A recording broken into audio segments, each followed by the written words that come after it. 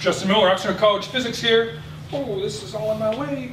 That's okay. We're going to look at it really quick before we do a problem. And yeah, it's going to be good stuff. So you may say, what is this? Well, this is a nice little optical bench with some little object illuminated arrow box and a nice little lens here. So here's a lens. I'm going to take it off here. You can look through it. I don't know what you see through it, but I see things upside down. That's great. Put this on here so we can adjust the location of it.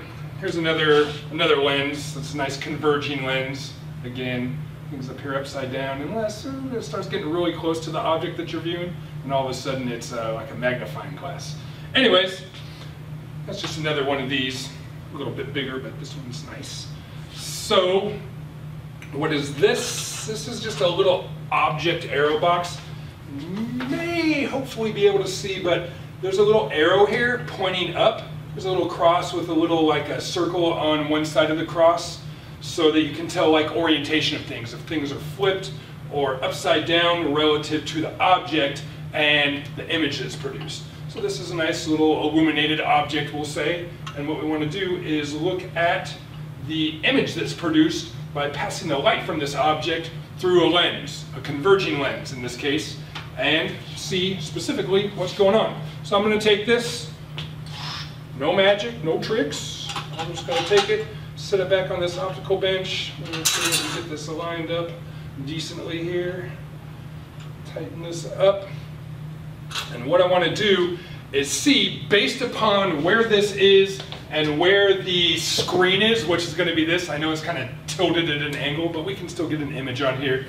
Where does the lens have to be? So the distance from the object to the lens is the object distance, P, and the distance from the lens to where the image is produced on a screen or just in general is the image distance, Q.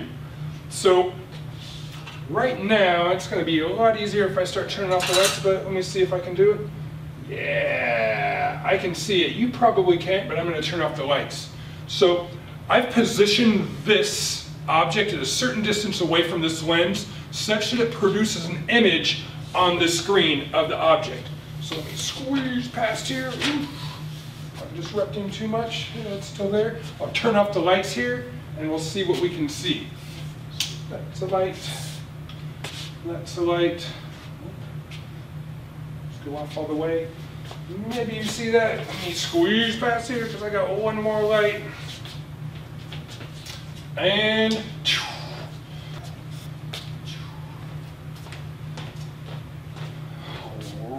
ready. And I'm going to actually move this down so I don't knock it over. And unplug the little light source. Great. These little jack stands. I'll move out of the way. And then I'll go ahead and say, all right, you ready? Here's the problem.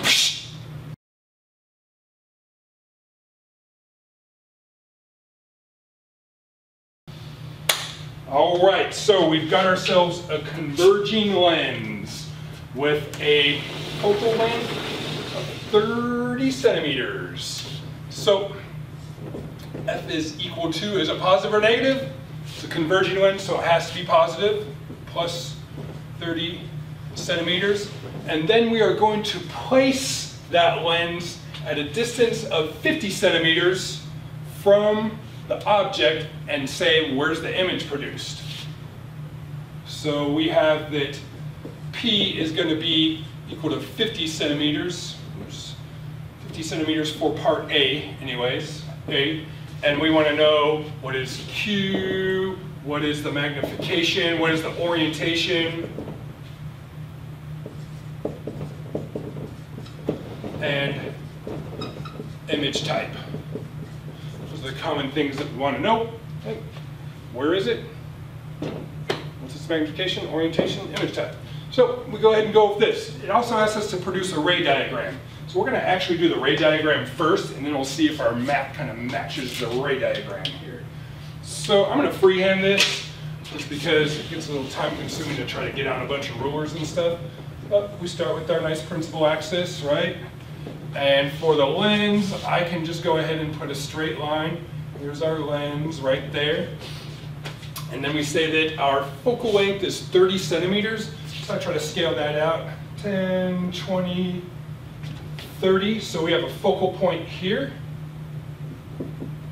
And 10, 20, 30, and a focal point here. The lens has two focal points, equidistant from the lens on either side.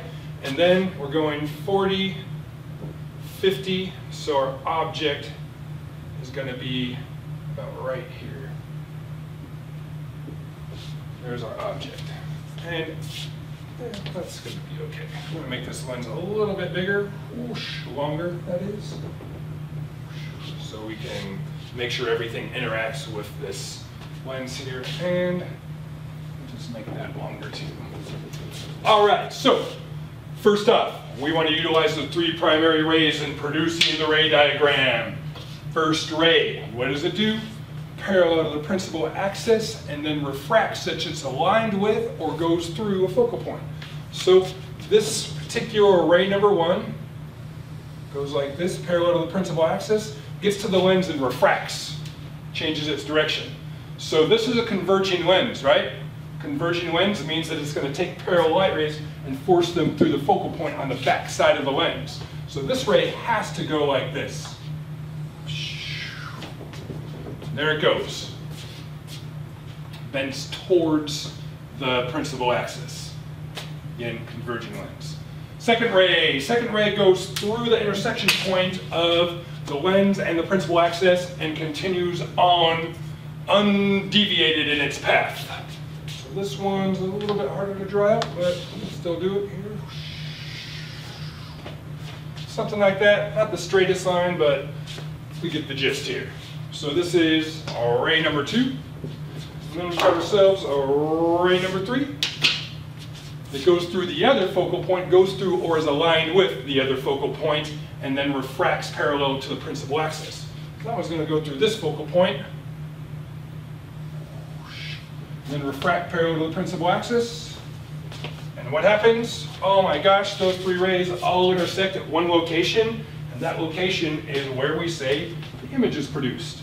That would be the tip, translates back to the principal axis, and there is our image. What do we know? Well, we can already see that the absolute value of the magnification is going to be greater than when the image is far bigger than the object laterally. The orientation, inverted. What type of image is this? Is it real or is it virtual? And all that we got to look at is, hey, do the light rays physically intersect on the backside, or do we have to trace them back to a point where it seems like they intersect?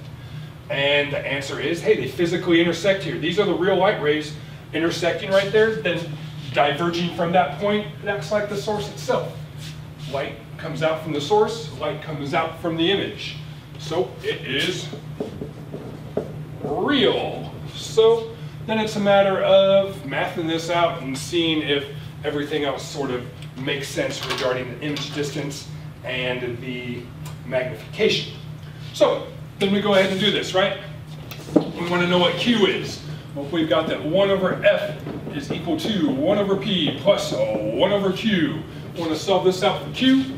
Q is equal to the quantity of 1 over F minus 1 over P to the negative 1. There we go. Let's move that over to the other side, invert it all, and then we can solve this out. We know the focal length is 30 centimeters, the image distance is 50 centimeters, and we've got ourselves 1 divided by 30 minus 1 divided by 50 to the negative 1. 75 centimeters. Well, let's just look at this. This is supposedly 30 centimeters, right? 30, this would be 60 here. Does that look like about half of that distance? It does to me. That looks pretty clean in terms of about 75 drawn out. And again, this is by hand drawn out. So if there's 30, and there's another 15, hey, that's 75 centimeters. It's positive, which means it's on the back side of the lens. Perfect. That also means that it's a real image, and there we go. In terms of the magnification is equal to negative Q over P. Well, Q is equal to 75, so we go negative 75 centimeters. Centimeters all cancel out, divided by the object distance, which was 50. What do we get there? 1.5? All right, let's do 5 divided by 50. Yeah, 1.5. It's a little bit bigger than 1.5. That's okay. We got negative 1.5. 1.5 times the height of this. Well, if this is this high, 1.5 would be about like this, right? 1.5 times it. This is a little bit bigger than that. Actually, it's quite a bit bigger. But again, I free-handed this, so you should be able to see that this one shouldn't bend down as much, nor should this one. That's my tendency to bend everything down for some reason. Something pulls my pin down. But it'd probably intersect more up here if we drew it out a little bit cleaner with rulers and such.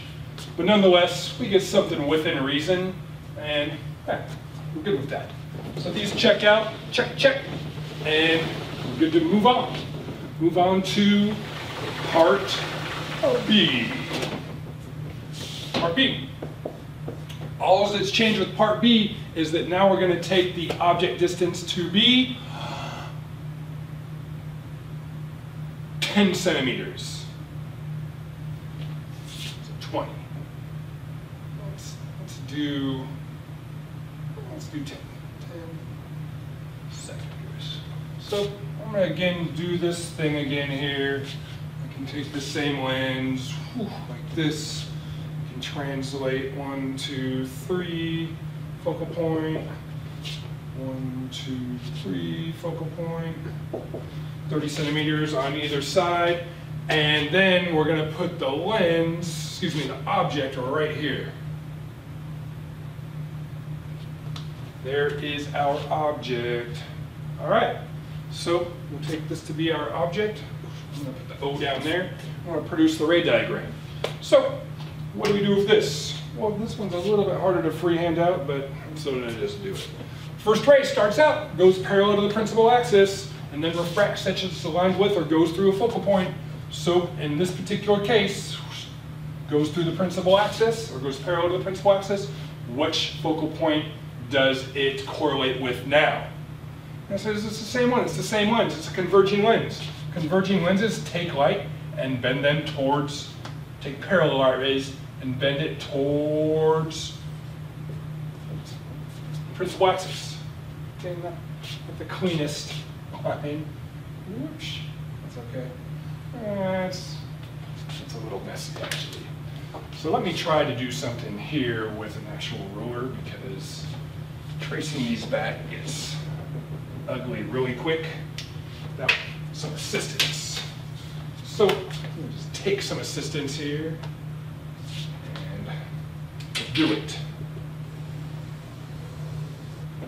So there, that's a little sharper there. Here's our first ray. Second ray, okay, the second ray goes through the intersection point, unchanged in its path. So that ray is just going to go like this.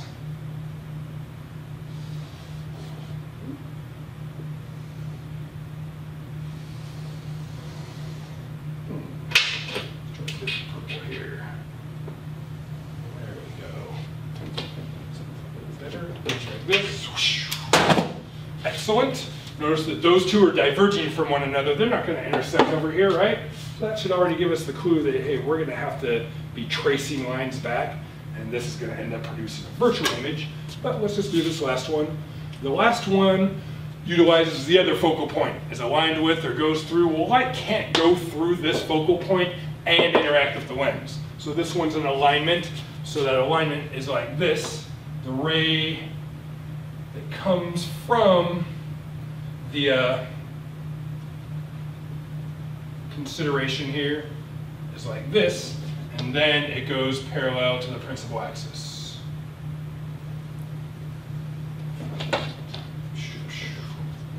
So there's our three rays, all diverging from one another. So what do? We go ahead and trace them back to where they would intersect on the back side. And that is where the image is produced. So I'm going to do this all with,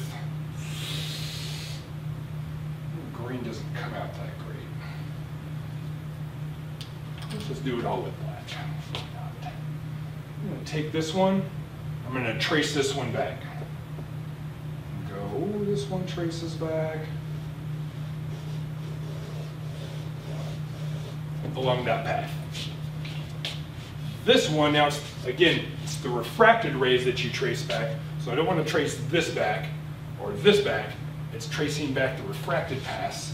So here's the refracted path for this first ray, and it traces back like this. And what are those two? Hey, they intersect right there. Hopefully the third one intersects there too, or at least close. And we get that that's parallel right there, and within reason, what do? They all intersect right here.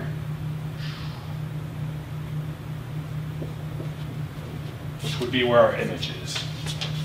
So our image is actually behind our object on the front side. That's interesting, right? Well, what can we do with that? Well, we can go ahead and map this out, see if that all makes sense. What we should notice, that this would have to be, magnification is positive, it's upright, or it's in the same orientation as the object. And is this a real or virtual object? Excuse me, real or virtual image? We have to have that this is virtual, right? We don't have the physical intersection of light rays. We're only going to have a real image on the back side of the lens. This is on the front side, it has to be virtual. We traced light rays back, so it's virtual. So then going ahead and mapping this out here, we've got ourselves, just like before, Q is equal to the quantity of 1 over F minus 1 over P to the negative 1. F is 30 centimeters, P is 10 centimeters in this case. And we put that stuff in, and we've got, just take that and just change that to 10. Negative 15. Negative 15 centimeters. So that negative says it's on the front side, and it's 15 centimeters. Well, this was 10 right here, and then we add on another half of that. That seems reasonable. That being 5, maybe not exact, but it's close, right? It's close. So that seems to check out pretty quick. And then in terms of the magnification, again, negative Q over P. In this case, it's negative Q. Well, Q is negative 15, and then we've got P is equal to 10. So the negative signs cancel out. We got 15 divided by 10, which we get positive 1.5. Now it's a little bit more reasonable in this one because I used rulers, but hey, there's 1 plus another half, 1.5. Positive because it's upright, and there we go. It all correlates pretty good with the ray diagram. So that also goes to show you, use a ruler. Ray diagrams come out a lot nicer than freehanding them, but when you have long lengths like that, using a ruler is sometimes more trouble than it's worth to do on the board quickly. Anyways, that's a nice little problem, and yeah, we'll come back and we'll look at another problem involving a convex lens. But that's to stay tuned for. All right? Take care.